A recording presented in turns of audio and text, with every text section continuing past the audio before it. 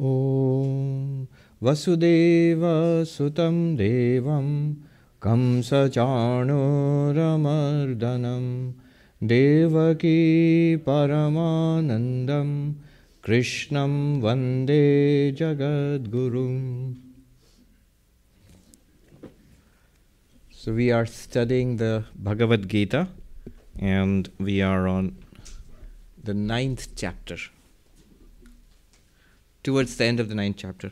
If I'm not wrong, we were doing the 20... we're committed to 31, yes. So 30 and 31 shows us the powerful transformative capacity of devotion to God, love of God. So he says here, 30th, Api chet suduracharo bhajate mam ananya bhak sadhureva samantavya samyak vyavasito vihisa. If a person even if the person is given to evil deeds, not a good person, not moral, because, morality, ethics is the foundation for spirituality. Like I say often that you can be good without being interested in God, but you cannot be spiritual without being good. One can be good without being particularly spiritual. One can be a good person. But one cannot be a truly spiritual person without being an ethical person.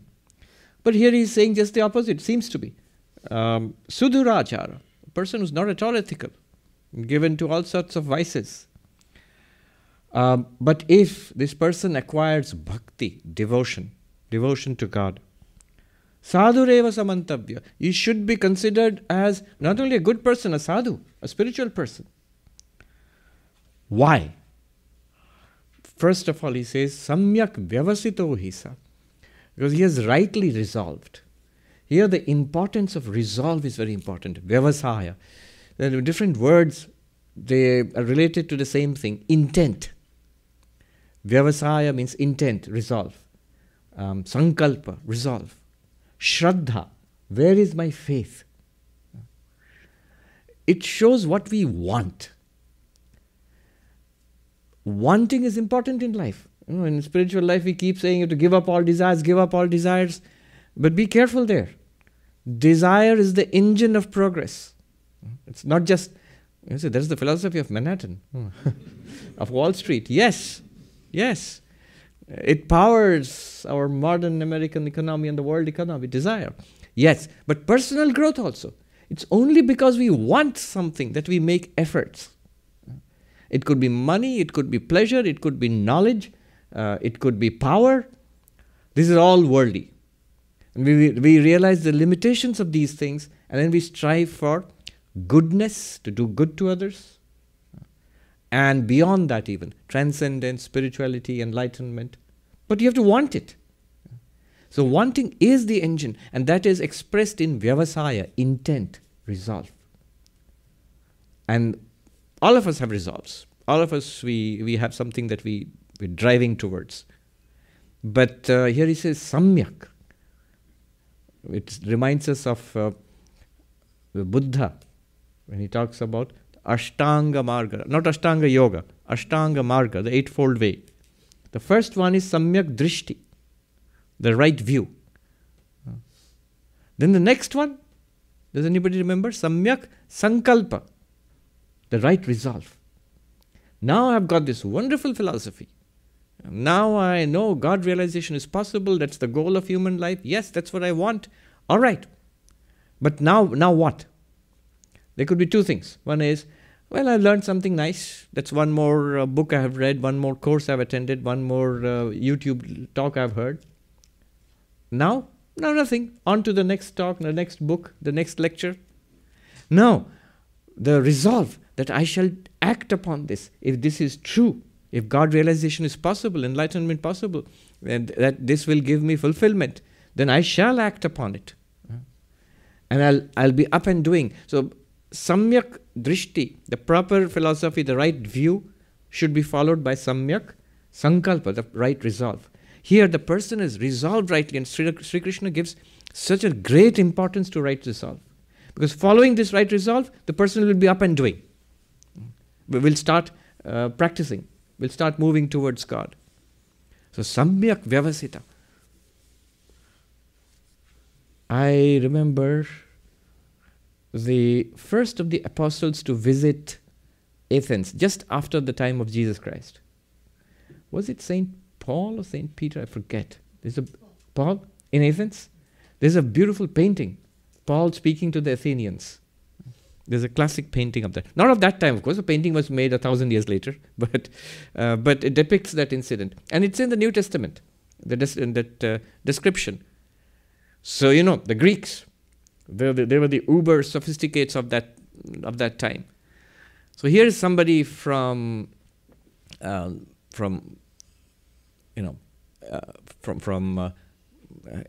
ancient Middle East, from Jerusalem, who's come to teach them something new. And where do you go? So Vivekananda comes to Chicago, to the United States, and 2,000 years ago, Paul goes to Greece, to Athens, where you get the best brains, the most sophisticated philosophy. And you go there and people gather around. You can go and give a talk. People will gather around and listen to you. And the Athenians listen to him. He himself writes in his description. Listen to him with great interest. And Paul gives them the good news that there is the Savior has come, Jesus Christ, and all of that, the teachings of Jesus Christ. And they listen to him rapt. Next day they don't come. What happened? Didn't you like it? They said, oh, you're great. Great. Then nothing. That's nice. We'll go and listen to the next speaker tomorrow. So they heard it was a nice theory, nice story, nice teachings, good. Aren't you going to do something about it? Aren't you going to become Christians and start practicing and be part of this new community? No, why should we? We hear all these teachings, every day there's some new teacher. Great. It's good. It's a good pastime. You culture yourself, develop yourself intellectually, you understand different points of view. What do? Nothing. Don't do anything about it. Samyak vyavasito hisa. Yo yat shraddha sa eva sa. There is this saying in Vedanta. Whatever your shraddha is, that's what you are. Whatever one wants internally. It's not what one looks like externally. Not even what one says. When you say, what people... don't look at what they say, but look at what they do. The French existentialists, they got that one right. Don't listen to what words a person uses, but watch what they do in life. That shows what they are. What they are is the intent within. So, samyak vyavasita, he says. It's very important. We must protect our core intent in spiritual life. Develop it, light that flame, and nurture it carefully. That's the most valuable thing in life. He says, because he has the right intent, this person, he should be seen as a sadhu. But really, we say that a person who's doing bad things, isn't it premature? And the next Krishna says, 31, Kshipram bhavati dharmatma shashvat shantim nigacchati kaunteya pratijanihi name bhakta pranashyati. Very quickly, he becomes righteous, a good person, and attains eternal peace. O son of Kunti, proclaim to the world that my devotee never perishes. So, all right. This person very quickly is transformed by that intent and the practices following from that intent. And the life, he changes his life and the person becomes transformed. And very quickly, he says. So, it's not when Krishna says, Sudurachara, a person who is given to all sorts of vices and, immoralities, it doesn't mean that a person will continue the vices and also, do a little bit of prayer, meditation, and now this person is a bhakta, a devotee. No. Nor does it mean the other way around. It's not giving license for a devotee to, oh, why did I give up all my past bad habits? Now Krishna is saying that you can be a not so nice person and be a devotee also. So let me pick those up again. No. Neither can a person given to vices and practicing some bhakti, that's not what Krishna is talking about. Nor is a devotee of God allowed to have vices or be evil in some way. No, what he's saying is such a person will quickly be transformed.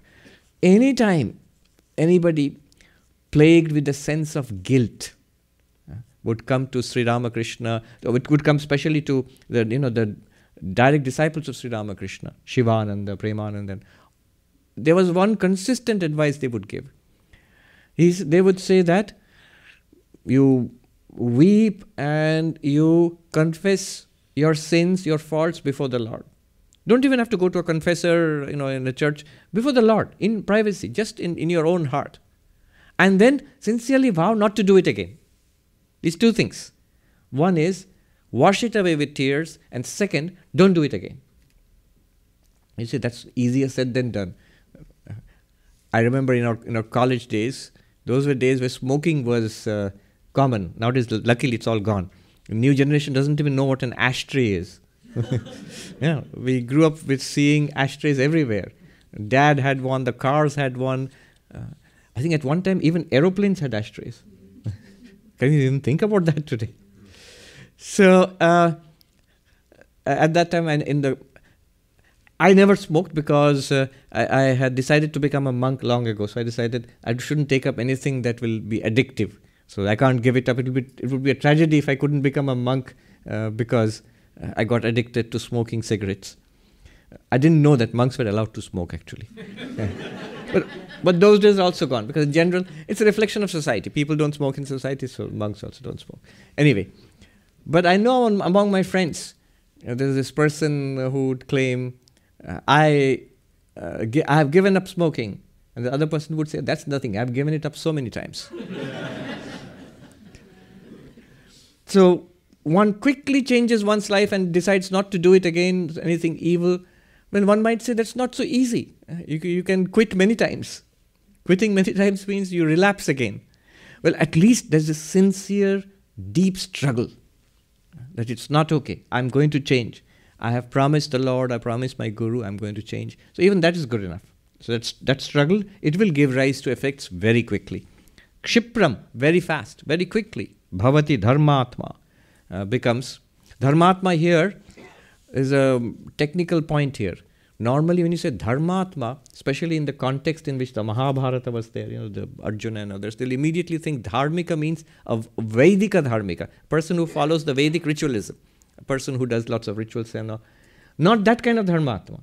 Here dharma means the person, technically they call it Bhagavata dharma, the dharma of being a devotee of the Lord. A spiritual person in that sense, not a great ritualist, a spiritual person. And then Krishna makes this huge declaration. Pratijanihi name bhaktah pranashyati. You can declare with confidence, O Arjuna. He's not making a declaration. Krishna is not saying that I declare unto you, my devotee does not perish. He says, you can declare with confidence that the devotee of God does not perish. That my devotee does not perish. That means one will be transformed and one will become a spiritual person. He says, Shashvat Shantim Negacchati, attains eternal peace. Not only does this person become a good person very soon, but also becomes a spiritual person, attains enlightenment and moksha and freedom. Who? The sinner. Now, we might say, all right, but I'm not a villain. It doesn't apply to me. He's talking about villains and terrible people. But it applies to all of us because we all carry a certain burden of guilt. So that guilt, that's what he's also talking about, that we can transform it by offering it to the Lord and vowing to change our ways and changing our ways. And it will rapidly transform us. So that's the power, the transformative power of intent, devotional practices, and changing our ways.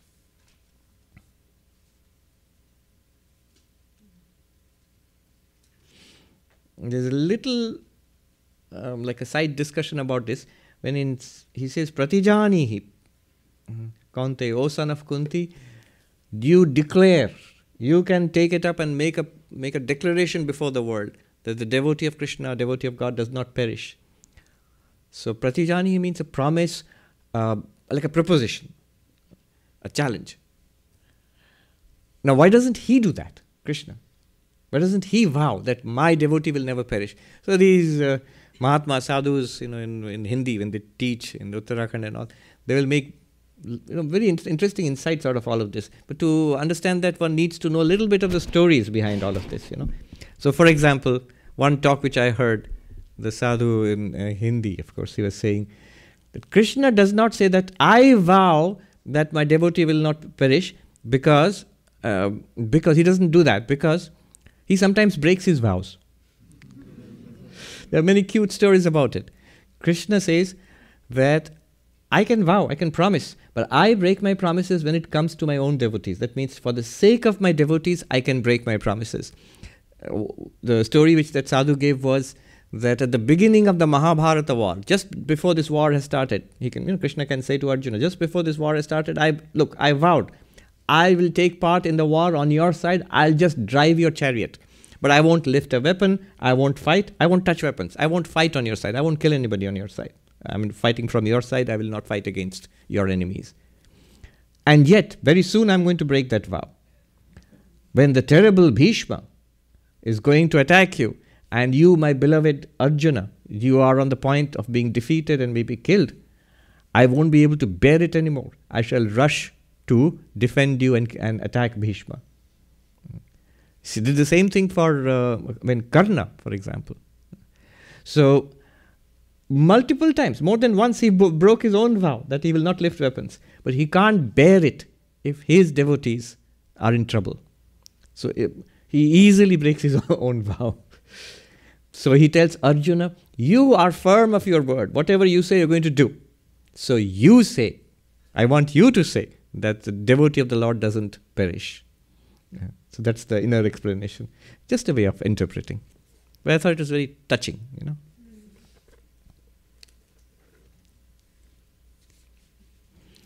Now, going ahead. So then the next verse is a controversial verse. 32. Mam hi pārtha vyapāśritya yepi syuḥ papa-yonayah striyo vaiśyās tathā śūdrās tepi yānti parāṃ gatim. Even they who are of sinful birth, women, vaiśyās, as also śūdrās, taking refuge in me, verily attain the highest goal. So he is actually continuing a theme here, the power of devotion. And here he is saying that people who are born unfortunate, bad karma, who have deeply bad karma and births like animal births, or he's saying people who are born in the Vaishya caste, the Shudra caste, and women, they all also attain to enlightenment and freedom by taking refuge in me. But I know, it doesn't sound good at all. Very unfortunate phrasing in today's language. So what does he mean here? Because this is it's controversial, and it's newly controversial, sort of. It was in the ancient and medieval commentaries also there is some controversies, but the nature of the controversy is slightly different. I'll mention that. But here, in today's context, you can immediately see why it would be controversial. Feminists, anti-caste activists, they are up in arms. What do you mean? Even women or even Shudras, the lowest of the four castes, or the Vaisyas, what do you mean even they can attain enlightenment and freedom? So what would be the explanation? I think the ancient commentators or medieval commentators also knew a little bit of this issue, because they also gave different explanations. I'll tell you what explanation this commentator gives, and multiple explanations. But before I plunge into that, let me just say that to me, the verse is entirely positive. Because consider the alternative. Consider what religions have done since ancient times.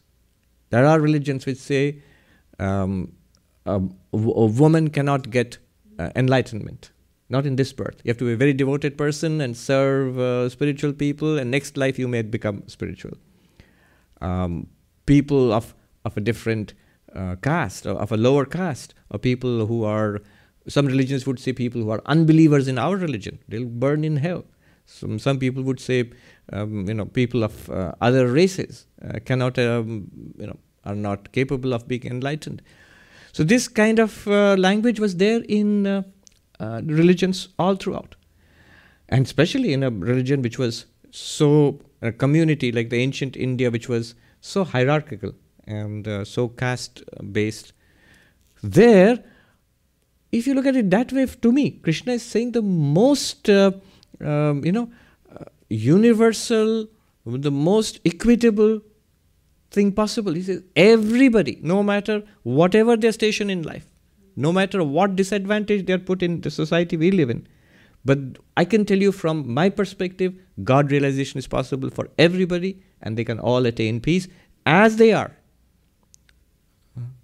No question of that be a good boy or girl, in the next life you're going to be this pious Brahmin and then only you get enlightenment. No, right now, whatever you are, wherever you are, whatever caste you belong to, whatever gender you belong to, just by devotion to God, you will get enlightenment and freedom. That seems to be the most radical kind of spiritual democracy that there can be. It's open to everybody as they are. And only condition is devotion, love of God. That's all. Now, what are the objections and what could be the explanations? So and one example of ancient objection and ancient explanation. So the Upanishads, I think in Chandogya Upanishad, there is a description of unfortunate births. So a lower caste. I don't think women were mentioned there, but lower castes like Shudras and the outcast, outside the traditional four main castes of Hindu society. And whereas those who are Brahmins, Kshatriyas and Vaisyas, they are castes which are privileged and they can get enlightenment much more easily. Chandogya Upanishad, somewhere it's there. And therefore one of the commentators says, so the Upanishad said that the Vaishya caste is, they can become enlightened. Vaisyas, for those who don't know, is a broad head under which all business people, trading people, farmers, all of them, they are all, are mostly working class, except the laborers, they're put there. So, in the Upanishad says they can become enlightened. Why are you saying, why is Krishna saying here, why is he including them under, people who can also become enlightened, as if it's a disadvantage to be a Vaishya? So, there are discussions like that. Now, one explanation could be, the real problem is that is Krishna saying that somehow women are lesser than men, the Vaisyas and Shudras are lesser than Brahmins and Kshatriyas? Is that what he's saying? That's the main objection. In some sense, are they lesser? The answer to that would be that in the ancient Indian society, like just about every other patriarchal society in the world, women were disadvantaged. There's no doubt about it. And this language here just reflects the condition of women in society, the condition of Shudras in society. Why would it be a bar to, why would it be a disadvantage? Well, there were, of course, social and economic disadvantages, vast amounts of social and economic inequalities. I remember reading this that book, Yuval Noah Harari, Sapiens. So there is talking about women's equality, and this Queen, I think Victoria or Elizabeth I, one of the earlier queens.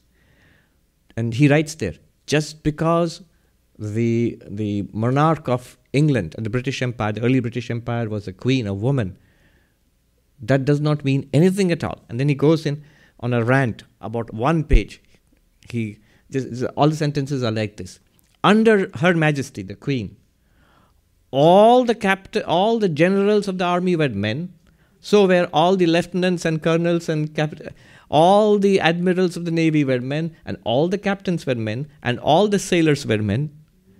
All the people who designed the ships and worked on the ships were men. All the people who traded and who were merchants and who were laborers and loading and unloading the ships, they were men. All the people who tilled the farms and worked on the new factories which were coming up, they were men. And so on. And the universities which were beginning to flourish at that time, Cambridge, Oxford, all the dons and the professors, and they were all men. All the students were also men, and most of the staff were men. All the doctors, and so he goes on one whole page. Everyone in every profession, just about everything, except a few places which involved manual labor close to home, or maybe a few things like a seamstress or like a teacher for children at home.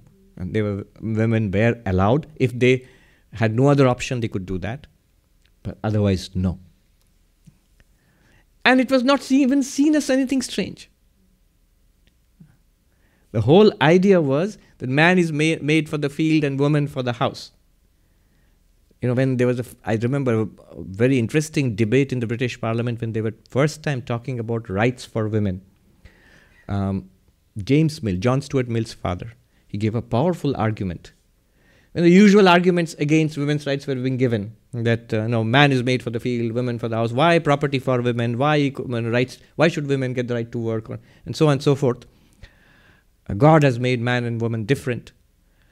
Then James Mill stood up and gave a very powerful argument, which applies to any kind of discrimination anywhere. He said, if it is true that God has made man and woman different, then why should man make laws about it? He said, God has made the lion and the deer different.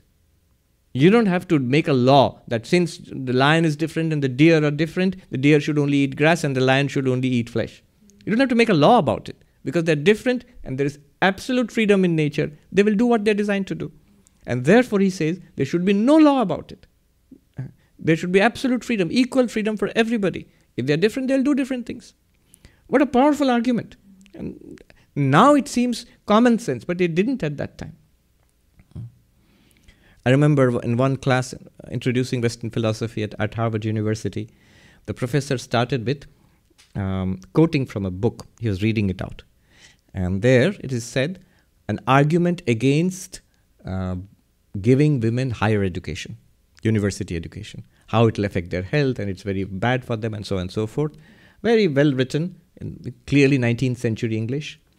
And then he read out the whole page and then he said, can you tell me who wrote this? And so we are looking at each other, who wrote this? Maybe some misogynist or somebody, some fool. So no, he was a professor of physiology at Harvard University in the late 19th century, the person who wrote this book. There's a whole book on why women shouldn't be allowed into Harvard University. Who was this person? Lady, a very famous writer she went to Paris in the early 20th century. Gertrude Stein, I think. No, she was American. And she went from America to Paris, later settled down there. Gertrude Stein, was it Gertrude Stein? Maybe Gertrude Stein.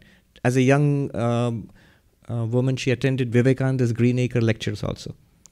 She was the first medical student at Harvard University under William James, Professor William James. I think it's Gertrude Stein. Just to find out. Very famous person, a lady of letters in American literature. And so what happened? Medical student, I didn't know that. Yes, she was. And she couldn't survive there. She was treated so badly, being the only woman at Harvard University. She quit. Luckily, she quit because then we got her as this great woman of letters, of literature. But see, that was the condition. And it was the condition across the world, and definitely in India, for centuries, for millennia. So that's what Krishna is saying. And it's also a very hierarchical society, casteist society. And so therefore, if we were born in a Shudra family, it would be difficult to be, enroll for a Vedanta class. It was meant you would have the right to study the Vedas was limited only to the 3 upper castes, and then right to become a monk was limited to 3 upper castes, and later on to only Brahmins, and so on and so forth.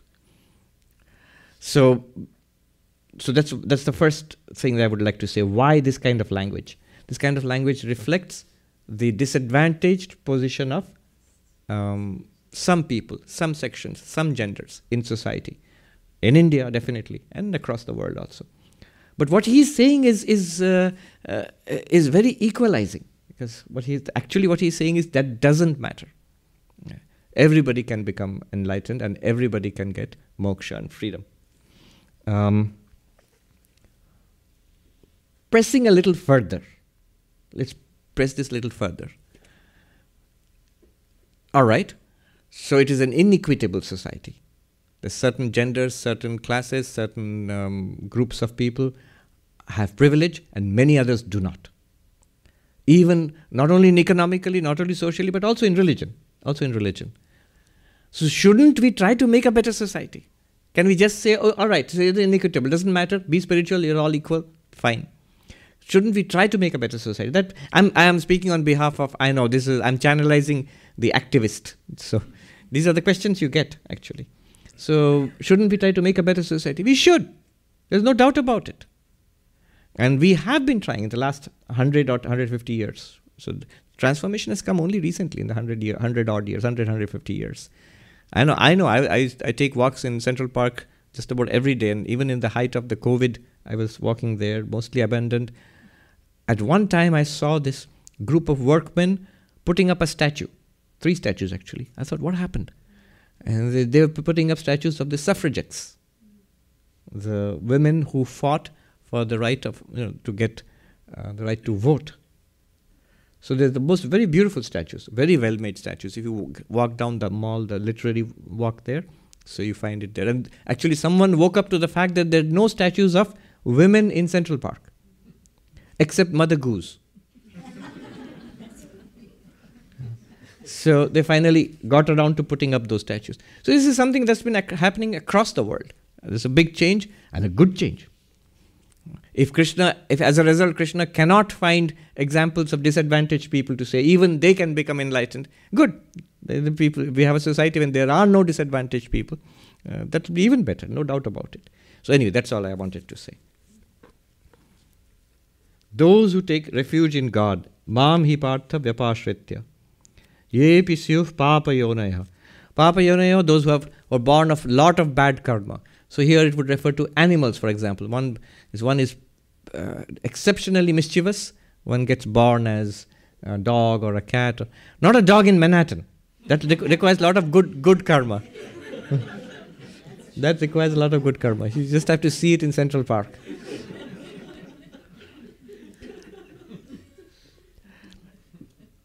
Even they, by devotion to God or taking refuge in God, will get liberation.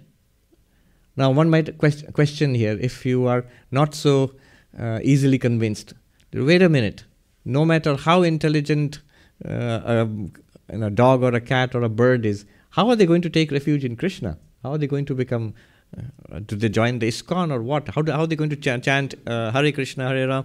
How? It's not possible.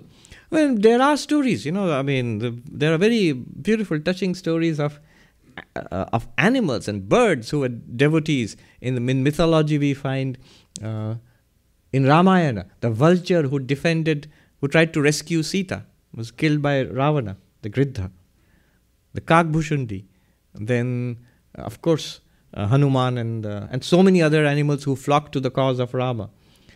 And there are so many, in Hindu mythology at least, there's so many cases of animals who were devotees. See, from a Hindu perspective, Hindu, Buddhist, Jain, Sikh perspective, it's not such a big deal because these bodies are just like cases. They're just like equipment. We are not these bodies. So the same sentient being who was in a human body at one time can be in an animal body and then can again go to a human body. It can happen. And it has happened. We probably have gone through many births, many of which were animal births. I remember one monk, he was telling me that he's so grateful to be a monk, He says, I know what I am. I think I probably come straight from an animal birth to being a monk without having gone through an interim period of human births. But I am so grateful, by the grace of God, I am a monk today.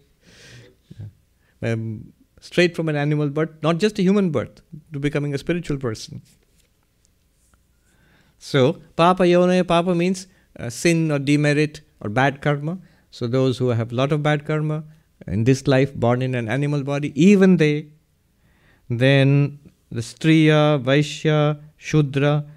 So Women, because of all the restrictions that they were put under in society in ancient times. Vaisyas, probably because the commentator says, always busy in, profit and loss. He says, the commentator here says, Kevalam Krishyadi nirataha. Always busy in agriculture and business and etc. Krishyadi means agriculture, etc. So, stock price, how it's doing, Wall Street, that's the main concern, up and down. And they will use, and it's there, in India you find, they will come to a holy person and say, which stocks should I invest in? So you are a holy person, yes. So you must have some special powers, maybe.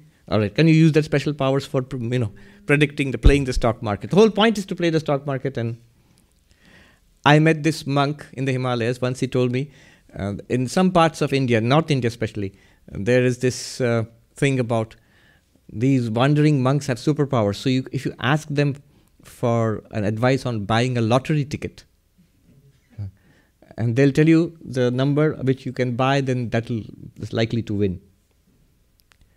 So this monk told me, once he was going from Mathura to Vrindavan, the place of Krishna. On the way, somebody offered him some gifts. First, they will offer you food. And then next, he said, Babaji, number bata dijiye. Tell me a number. You might be mystified, what number? But they know what it means. Number means you tell them a number and they will take it with great respect, and they go and look at the lottery tickets, and the one which matches that number will buy that. I said, what did you do? And that monk told me, I told him to wait. You wait here. I'll come back and I'll tell you the number. I'm going to Vrindavan. So he took it as a spiritual practice. That man, sat down to wait there. How long will it take? A few hours. It's just nearby. A few hours, 1 day, 2 days maybe.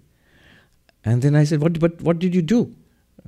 He will be waiting for you. He said, yeah, then I stayed in Vrindavan for 8 years.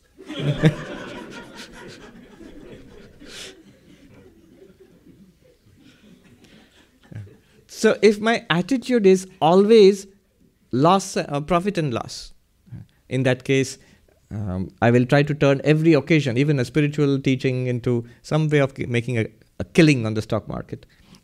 So there are these attitudes that might be an hindrance to spiritual life. But even if they have devotion to God, it will transform them, and they will become not only good people, spiritual people, and enlightened. Shudra, those who are the laboring classes, women, striyo, vaiśyās, tathā, śūdrās. Tepi, yānti, parāṃ, gatim. The highest goal, that is enlightenment and liberation, all of them. So I don't know if it will convince the activist in you, but anyway, that's the answer, or these are the answers. Now, he has said this actually to set up a contrast. He's actually talking to Arjuna. He says, Arjuna, you are privileged. Why can't... He's encouraging Arjuna. You can attain God realization in this very life. If they can, with all their disadvantages, all the problems that they're put under, then why can't you? So in the 33rd verse. Kim punar brahmana punya, kim punar brahmana punya, bhakta rajarshayas tathā, bhakta rajarshayas tathā, anityam asukham lokam, anityam asukham lokam, imam prapya bhajasva mam, imam prapya bhajasva mam. Not to mention virtuous brahmanas and devoted royal sages, having attained this ephemeral, joyless body, worship me. So, this is in Sanskrit called Kaimutika Nyaya. Kimuta. What to speak then of? What to speak then of? If people under great disadvantage, they can attain enlightenment and freedom in this life through devotion, what to speak of a person with such great privilege, like you, who can attain, so that means you too can become enlightened and free.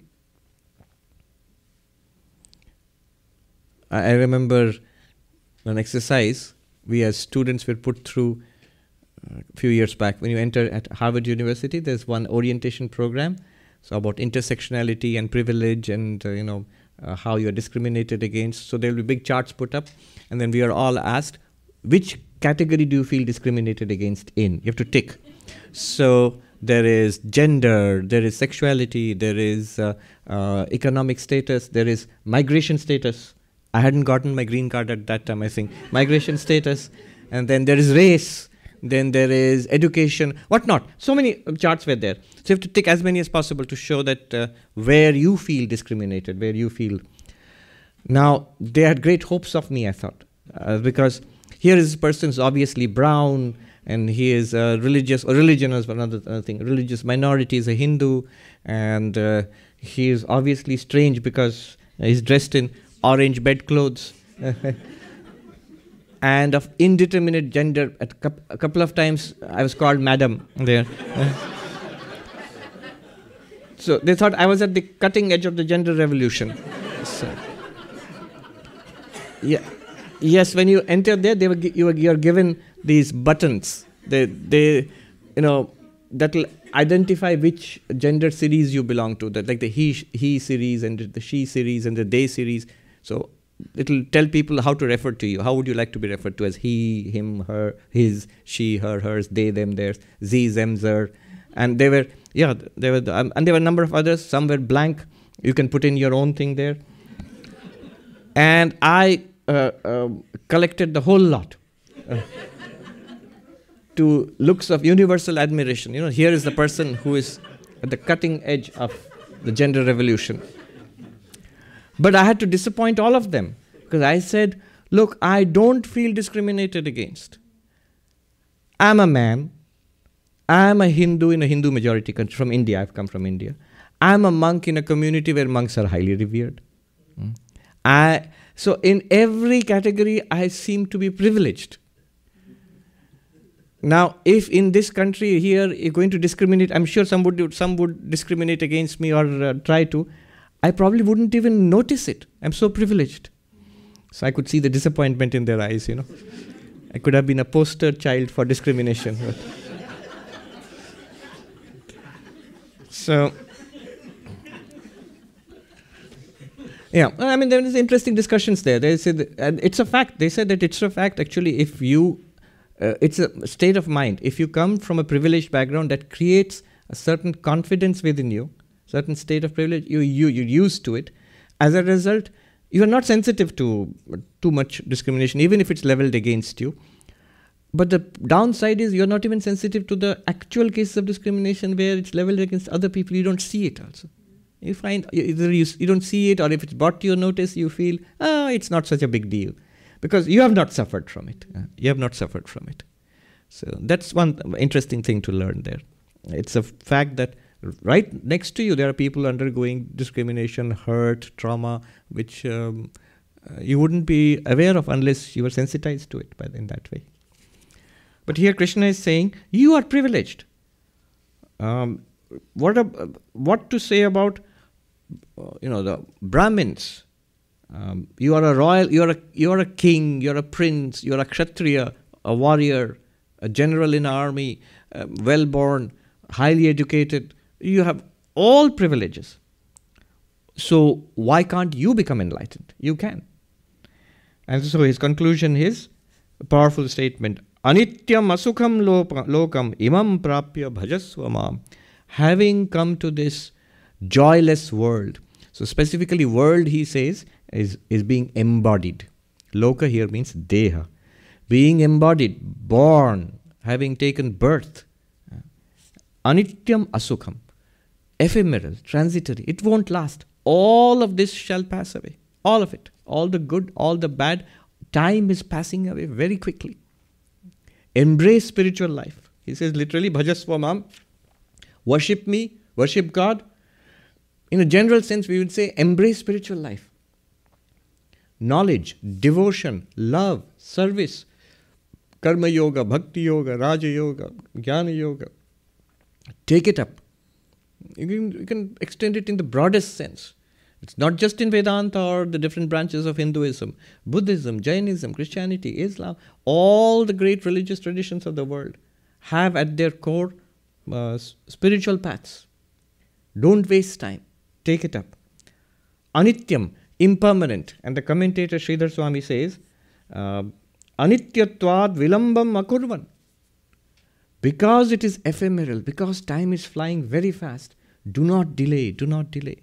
Start now. Asukham. Asukham means sukha, pleasure, joy, happiness. There is no real joy, no pleasure, no happiness in this world. Asukhatvat sukhartham udyamam hitva. Since there is no joy, this is a joyless world, being embodied is a joyless condition, give up these vain attempts at reaching, full fulfillment in this world, full satisfaction in this world. It's never going to happen. Nobody has ever attained it. That was the Buddha's first insight. The Four Noble Truths. There is suffering, sarvam dukkham. The cause of suffering is desire, trishna. The third, there is a solution. It's not a hopeless case. So a cure is possible. Nirvana is there. Freedom from suffering is possible. And there is a course of treatment, a course of practice. Ashtanga marga, eightfold way. So basically, like a doctor diagnoses a case. What is the problem? One, dukkha, suffering is the problem. What is the cause? Two.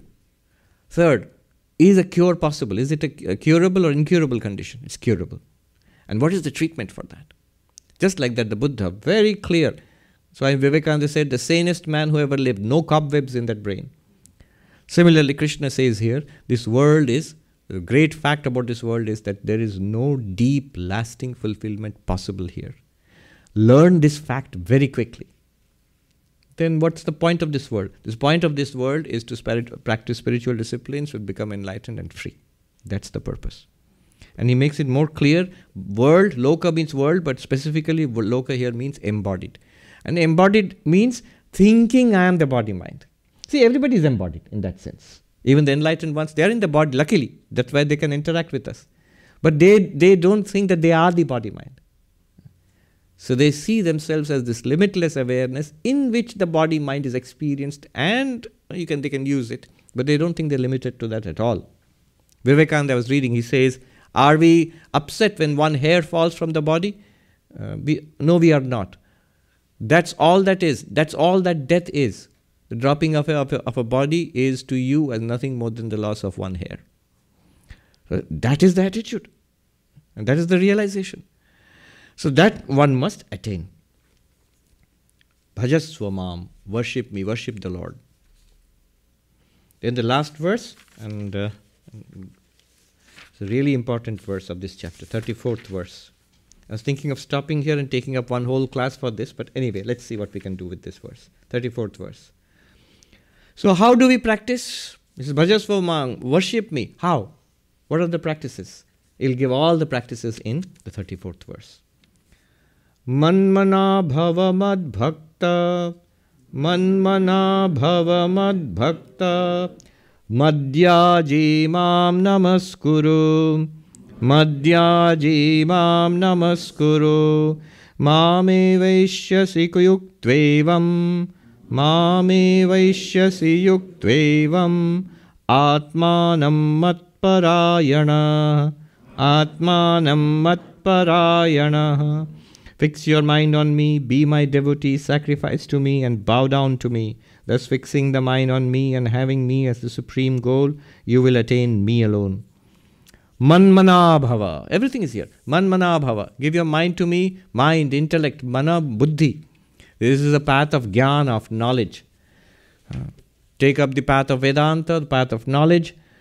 Listen to the teachings of the Upanishads and all the associated texts from a competent teacher. Contemplate it, and then settle yourself down to meditate upon your understanding, upon the clarity which is attained. Shravana, manana, nididhyasana. That is what is meant by give your mind to me, your intellect to me. Manmana. That's I'm giving a deeper interpretation. That all of jnana yoga comes in here. The way of jnana, the way of knowledge. Too difficult and too academic for me. All right? Mad bhakta, be my devotee, love me. The path of devotion. All right, give your heart to God. Love God, feel the presence of God. do things for God. Just as we have, desire is basically we have fallen in love with the world, not in a good way. 100 different things, I want.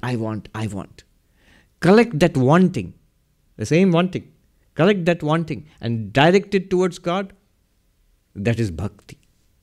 So love God. That's what it is, a teaching of the 9th chapter. Fall in love with God. Bhakti yoga is given here. But one thing, we all think that, oh, I believe in God, I am a devotee. Unless you think you're too cool to be a devotee. So I am a devotee. But not so fast. That's also not so easy. Because it's not that I like God and I have a little bit of attachment to God and I have a little pull towards God. That's not enough. Ananya. Notice in the 30th verse, when he was saying even a person given to evil ways, even a person who's not good, should be considered a sadhu if that person is devoted to me. But the word he used was bhajate mam ananya bhag, with one pointed devotion. Stops wanting anything else in the world except God. Stops wanting anything else in the world except God. I want God and only God and nothing else. Sri Ramakrishna at one point he says, Ami Bhagavan chhara kichui jani na, maili bolchi. I am taking in the name of the Mother, Divine Mother, I say unto you that I know nothing other than God. My whole life is God and only God. But that is devotion, that's bhakti.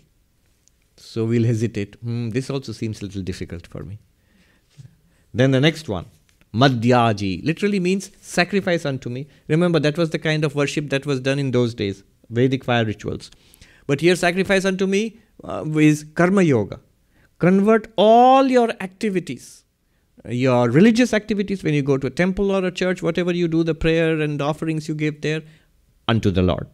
But the secular activities also, in the office, when you're completing an assignment, completing a report, completing a meeting even, mentally offer it to the Lord. As you would offer a flower, mentally offer it to the Lord. Here is the report, here is the meeting, here are the notes of the meeting, and what not you have to do in the meeting, you offer it to the Lord.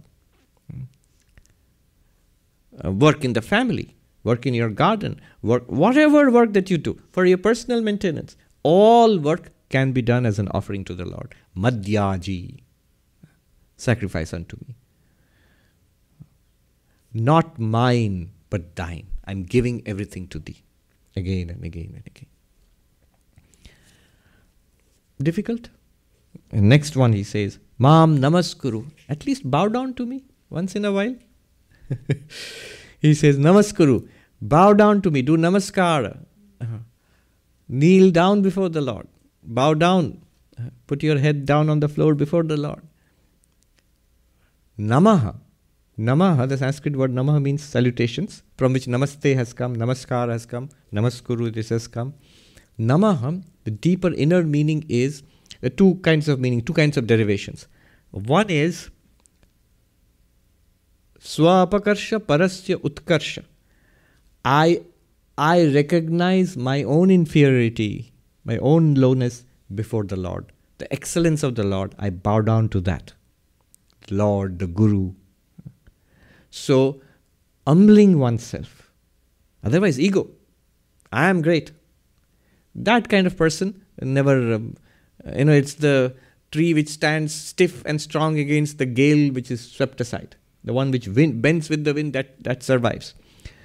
So, one is to see the glory of the Lord. In front of me, I see the glory of the Lord and I automatically bow down. Vivekananda says, humility does not consist in being a doormat. It consists in seeing the greatness in the other person. And if the other person is the Lord, greatness obviously. So that's one meaning of namaha, I bow down before the greatness of the Lord. The other meaning of namaha is na mama, not mine. Giving up everything that I thought to be mine. All my possessions mentally belong to thee, my Lord. All my activities I give unto thee, my Lord. All my projects, everything is designed so that I can worship you, my Lord. I'm giving it all. Apparently it might not be. It might be a very worldly kind of life. But I'll think that this is the battlefield of Kurukshetra, my Lord, you have put me in.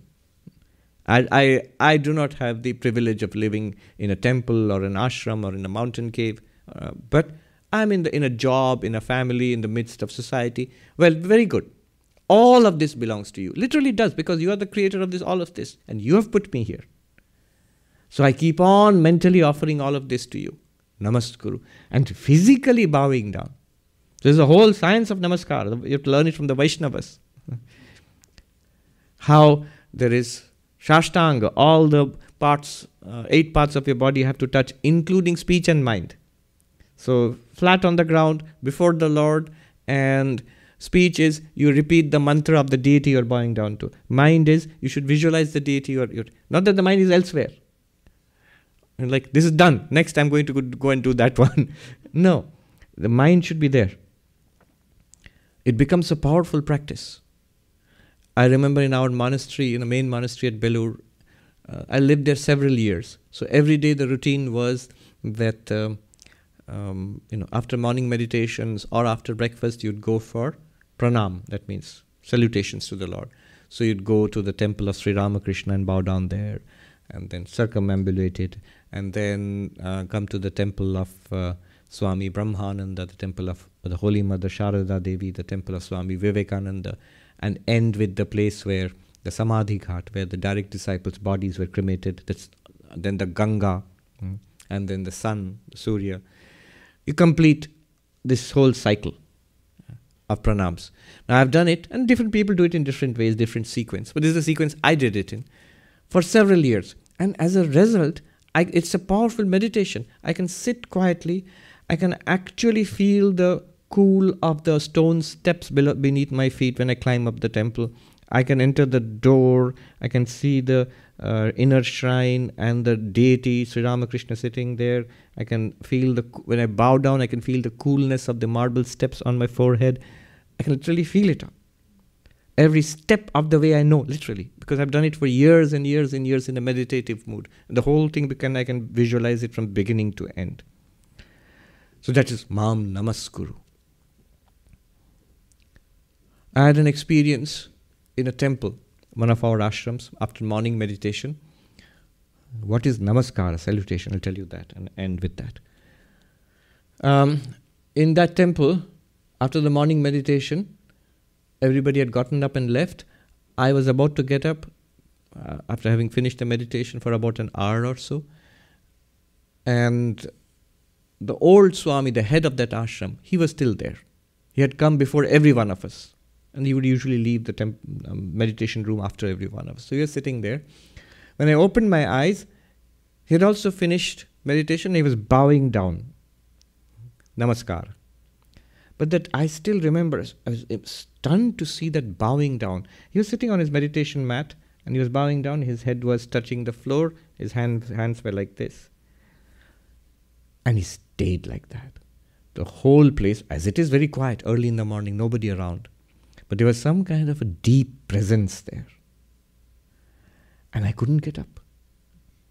And I sat there looking at this old monk, this old Swami, in that posture of namaskar before the Lord.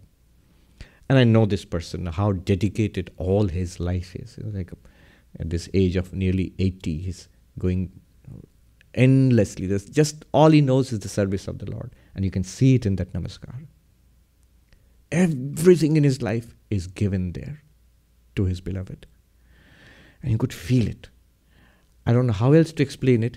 I sat there watching. He was not getting up. And I can tell you, those minutes, as the minutes went by, I was sitting there and watching.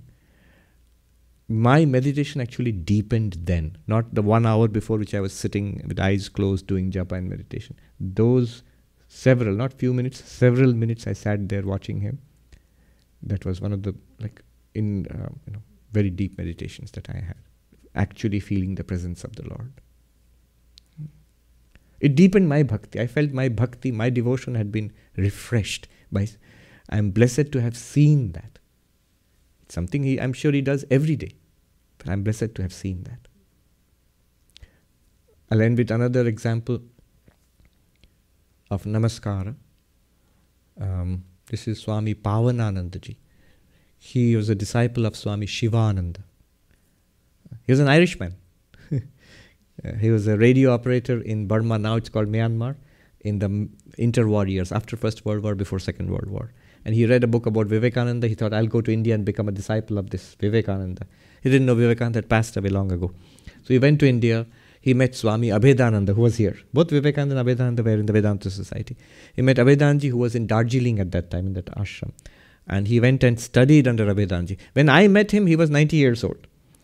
And he would pull my leg gently. I was a newcomer, absolute novice, just a few months into the order. He would pull my leg gently sometimes. He would say, Vishwarup, can you teach me Sanskrit and the Upanishads? I said, I don't know much. I studied a little bit in school. Maybe I could try. I thought he was being serious. Only later, I found out he had studied the Upanishads under Swami Abhedananda. There's some famous Mysore study circle, another great Vedanta teachers, Subramaniam Iyer, Nikhilanandaji, Bhuteshananji, Gambhiranji. They were all students in that Mysore study circle. And this Swami was also there with them. So he was pulling my leg, obviously. And it was a blessed time for me. I took many opportunities to serve him in his old age. There are many, many stories I could share. But one I'll just say. So every day in the evening, after the evening arati, he would get up and I would walk with him slowly around the temple. He would bow down to the pictures of the direct disciples of Sri Ramakrishna, and he had seen many of them. So that was quite amazing to go with him. Sometimes he would tell me a little bit. I still remember him bowing down before the picture of Swami Abhedananda and saying, I consider him my second guru. Because his primary guru, his guru was Swami Shivananda. Because when he was studying under Abhedanandaji, this Irishman, he learnt about mantra diksha. And he asked Abhedanji that, you give me mantra diksha. And Abhedanji said, I am not your guru. Your guru is in Calcutta, in Belur Math. You go there. And then he came here. Whom would he meet? None other than M. Mahendranath Gupta, the author of the Gospel of Sri Ramakrishna, who brought him to Belur Math and introduced him to Swami Shivananda, where he got initiation. Anyhow, he told me that Abhedananda, I still remember, bowing down to the picture of Abhedananda, I consider him my second guru. But what he would do is, when he finished the pranams to all the direct disciples, and then at the main shrine to Sri Ramakrishna, Ma Sharada, Swami Vivekananda, then he'd go to the door, I would accompany him. He lived in a little cottage a long distance away, so I would walk with him down to his cottage in the evening. So the door and the stairs leading downstairs, he would stand there. I would, we would walk to the door. He would turn around once towards the shrine and bow down, just from standing. I still remember, first time I saw him do that, it literally, the hairs on my hand rose, because it's like actually seeing somebody. I mean, no matter what we say, it's a photograph for me. I got such a shock, I looked back immediately. I thought, who's he looking at? He was looking at Sri Ramakrishna. But you felt at that moment it was a living presence. So that is, Mam Namaskuru, bow down to me. Mam Namaskuru.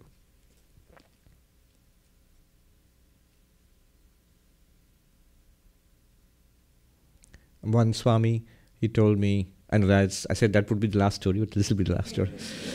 One Swami, he told me, many years ago, he was a brahmachari in the main monastery in Belur Math, and his duty was to wipe the floor of the main shrine where Sri Ramakrishna's image is installed, to wipe it, and you wipe it with a wet cloth.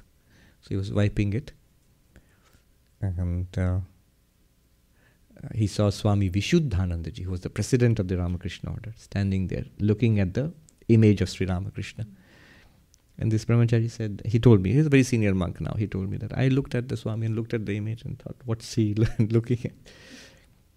And then the Swami Vishuddhanandaji looked at him and said, he's there. Can't you see him?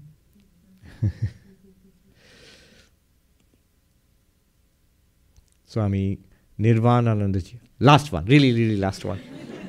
And the importance of bowing down.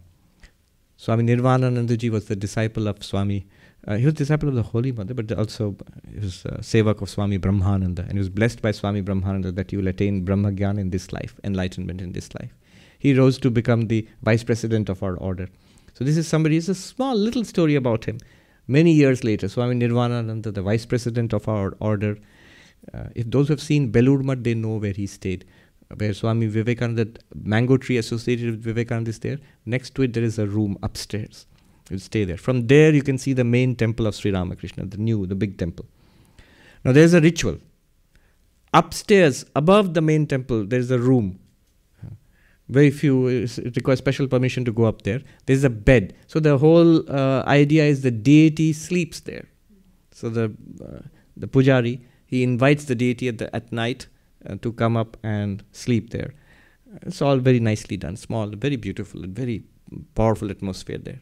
In the morning, you wake up the deity, and the pujari invites the deity to come down to the main temple. Now, this is the background. Every day, just before the Mangala Arati at 4 a.m., before that, they would see this Swami, old Swami. He is up from his bed, not in the temple, in his own room. The little window is there, holding onto the bars of the window, iron bars, peering into the darkness there. You can see the light shining in the bedroom of Sri Ramakrishna, above the main temple. He's watching. Somebody asked him, "What do you see?" He said, "Every day he comes down. I want to see him coming down the downstairs. You can see through the windows there. He walks down." So this is the devotees. You might be skeptical about it, but this is what they experience mystically. We might not see it that way. We are not pure enough, but I can guarantee this. In the presence of such people, you will feel it. And even once or twice if we feel it, and one sign of that it's something genuine is we'll never forget it our whole life. It's something that you never forget. Every time you recall it, every time you feel uplifted, purified, calmed, centered. Om Shanti Shanti Shanti Harihi Om Tat Sat Shri Ramakrishna Arpanamastu.